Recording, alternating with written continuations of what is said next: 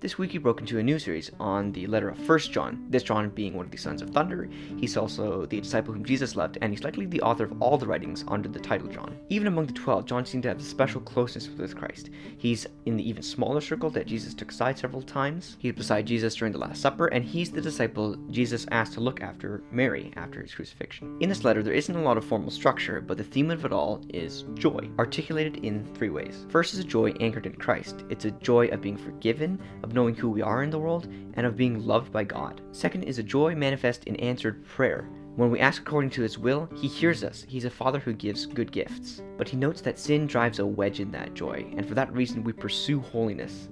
Third is a joy that centers on abiding. It's what we enter upon confession, and John wants to safeguard by highlighting throughout the letter what removes us from this. Because while we abide in Christ, we make the unseen visible. We become the most powerful evidence of an invisible God to those who don't yet know him.